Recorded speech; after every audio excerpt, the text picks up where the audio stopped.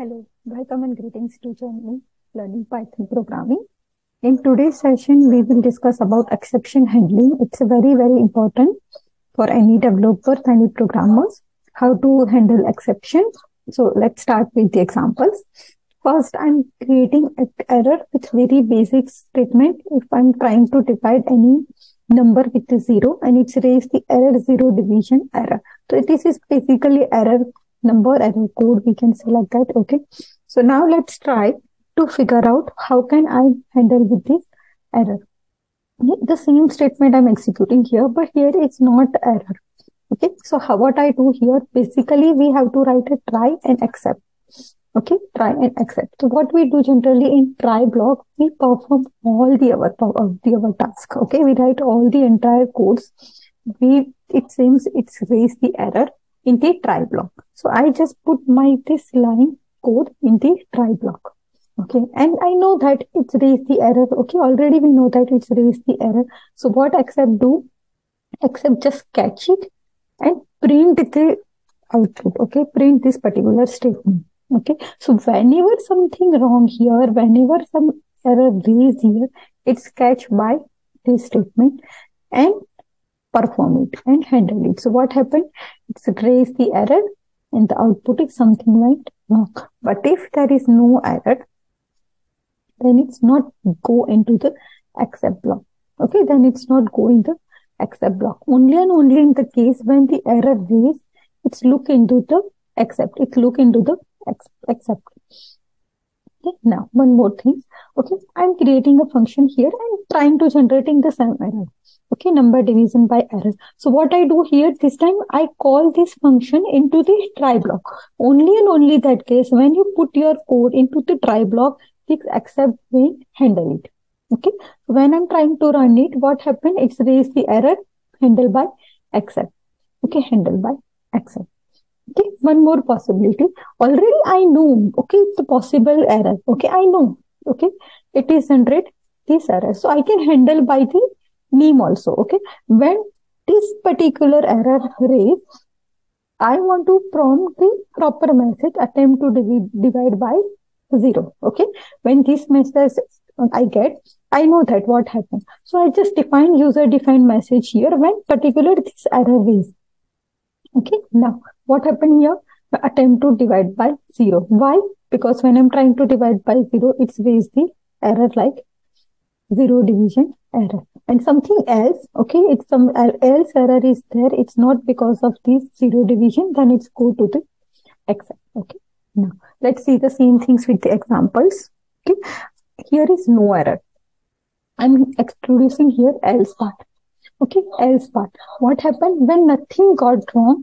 I want to execute this one. Okay, when we are trying to open some file and we see like that, if this file is not exist, I want to do this. If the file is exist, I want to do this. So what basically do here? If the error is, go to the accept part. If something is fine, go to the else part. Okay, so basically, if is there no error, so nothing went wrong. But if let me raise the error. So it's going to the something went wrong. Okay, one more time. There is no error. Nothing went wrong. So what happened basically when the error is, go to the accept. When there is no error, then go to the else part. Okay, it's basically like if else. If error, go to the accept. No error, go to the else. And one more clause finally. Okay, either or any condition where there is error, where there is a no error, but final clause always execute. Okay, final clause always execute. Let's run it. Everything is fine, nothing went wrong, always will execute. Let's raise the error.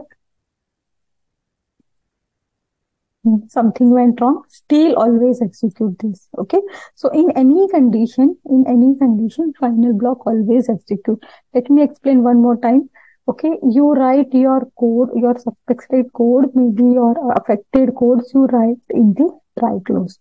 If this try block raise the error, it's handled by accept and all the possible accept we use here. But if there is no error, raised, it's go in the else part and perform the task. And in any of the above case, final block always execute.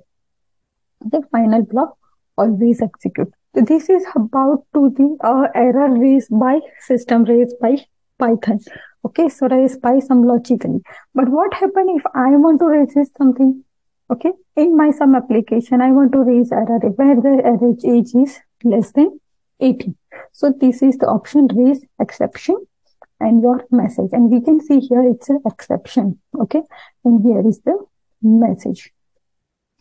Okay, it's called a user-defined exception. We can say it's raised by the developer, raised by us. Okay, the condition, what you want to do, raise exception and print your user-defined message. And it's a custom exception. Okay, this is also custom exception. This is also custom exception. Sorry, it's a student. It's my class name. It's just pass just for the exam, and I said raise class and the message, and it's written particular custom exception message is there. Okay, no condition, nothing, because I want to generate the error. So that's why I'm not defining any condition. I just pass the values in my class. Just pass it. I'm not creating even class. And I just raise the error. So basically this raise is the command to accept to raise the error, custom errors. Okay.